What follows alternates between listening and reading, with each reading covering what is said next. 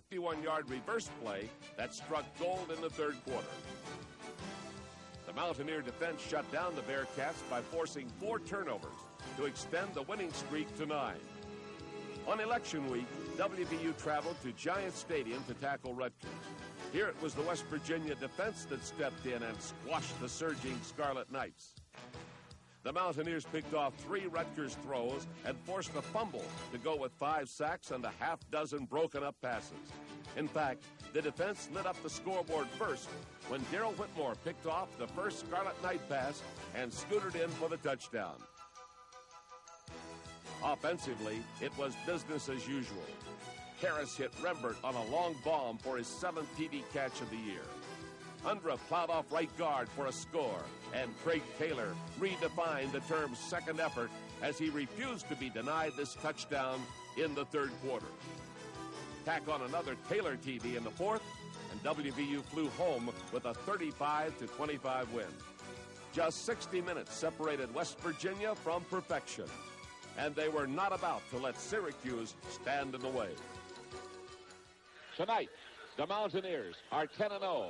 They need a win over Syracuse to seal up an undefeated season before they go on to the Fiesta Bowl to play Notre Dame.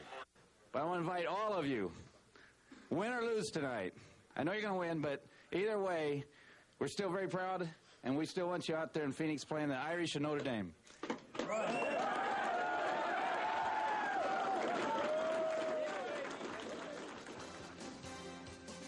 The 14th-ranked Orangemen squeezed into a sold-out Mountaineer field on this cold and rainy night to determine who would be the Beast of the East in 1988.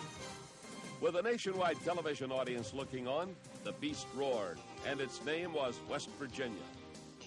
Craig Taylor blasted through on the first Mountaineer possession, and any Syracuse upset hopes were quickly dashed. The Orange battled back, but the stifling West Virginia defense came up with 6 turnovers on the night, including 4 interceptions. Late in the first half, Theron Ellis picked off a Syracuse pass and rumbled downfield to give WVU another crack at the goal line. Craig Taylor blasted through for the score, and the Mountaineers were up by 11 at the break. In the third quarter, Willie Edwards, who scored in the first game of the year, did it again in the last, with a touchdown steal that shut the door on the Orangemen. Charlie Bauman added a 3-point cushion with a fourth-quarter field goal, and Undra Johnson capped off the evening with a dive over the top to give the number 4 Mountaineers a 31-9 win and an undefeated season. And after the game, this family of 65,000 emotional West Virginians poured out its heart for a team that had reached its destiny, and for a man whose dedication to excellence inspired an entire state. It was a touching tribute to the perfection of the 1988 West Virginia University Mountaineers. I've coached 30 years. In those 30 years, I've had a couple teams that have won 9 games, a couple teams that have won 8 games. I had a high school team once win 10 games, but no team that I've ever coached has been good enough and stayed on track long enough to win 11 football games. From a professional standpoint, this is just unheard of. When you think how many teams there are in America, and some years nobody goes undefeated, most years maybe 1 team or 2, and it's happened here at West Virginia, first time in 96 years. It's a great accomplishment, one in which I'm extremely proud. As soon as the Mountaineer plane landed in Phoenix the day after Christmas, there was no doubt that this would be the experience of a lifetime. The crisp desert air surrounding the well-appointed West Virginia headquarters was delightful. The facility was centrally located to the WVU practice field, where countless media members got a first-hand look at the best team in the East. During the day, it was all business, as West Virginia sharpened a game plan dedicated to stopping the top-ranked Fighting Irish. But during the evening hours, both teams celebrated the rewards of perfect seasons and experienced the unequaled hospitality of the American Southwest. And as game day arrived, there was no doubt that this national championship was the hottest ticket in America. Thousands of Mountaineer fans had followed the team across the country with a loyal passion. This was it, the single greatest moment in the history of West Virginia football. Today, the beast of the East, tomorrow, the sensation of the nation! Yeah! Eugene Napoleon took the opening kickoff and moved upfield for a 19-yard return. Then the worst possible Mountaineer nightmare came true as Major Harris suffered a shoulder injury on the game's third play. The option attack was crippled, with Major unable to run effectively, and despite his heroic effort, that turned the tide of the battle. But the Mountaineers never gave up as Harris hit Grantis Bell for a third-quarter touchdown, and Reggie Rembert scored another TD in the fourth period. But these Herculean efforts fell short as Notre Dame won the game and the national championship.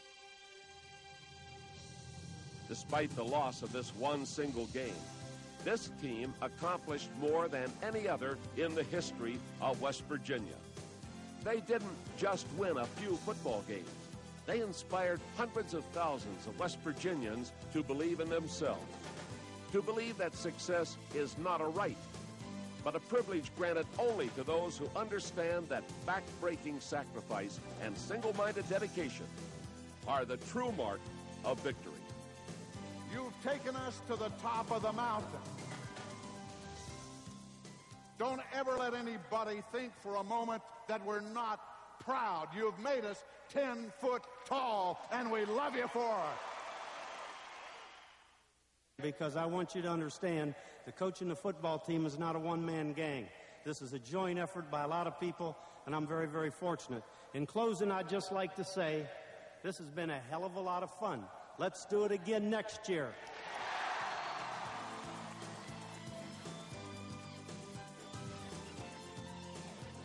For Don Nehlen, the 1988 season was the benchmark of an illustrious career. He was named National Coach of the Year by no less than 4 organizations, including the prestigious Kodak Award given by his peers in the American Football Coaches Association. And although he's appreciative of the recognition, he is the first to give credit to his outstanding coaching staff. These dedicated men called upon more than 150 years of college coaching experience to make this program a winner. In 1988, the All-American squads were filled with names from West Virginia. The Associated Press named 14 Mountaineers to its All-American teams.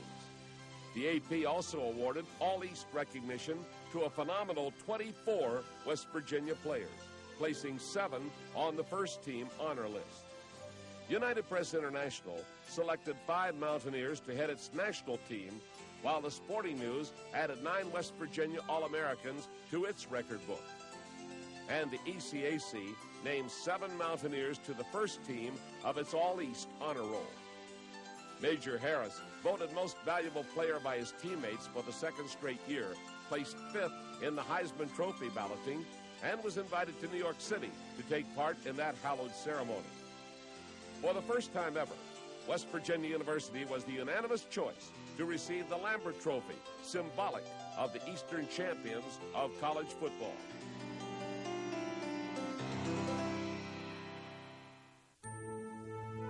The 1988 season was a perfect gift, but it was not the end of an era. It was only the beginning of a glorious new chapter in the history of West Virginia football. During 1989, this team will put its unprecedented success behind it and again dedicate itself to revel in the glory of excellence. The 1988 West Virginia University highlights were presented by Keys Centurion Bank Shares. A bond was formed in the early moments of autumn. The destiny of each mountaineer balanced in their grasp. These men went after perfection in search of ours. Within these men we saw could be what we have accomplished and what we might achieve, and whatever it is you might have inside.